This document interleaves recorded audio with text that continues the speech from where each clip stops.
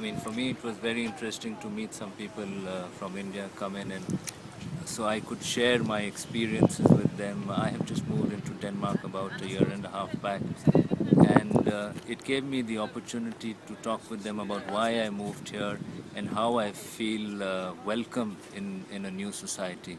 So that was very interesting. But also the fact that they have come to Copenhagen to see how things are done here and to learn from some of the sustainable solutions that Denmark has to offer.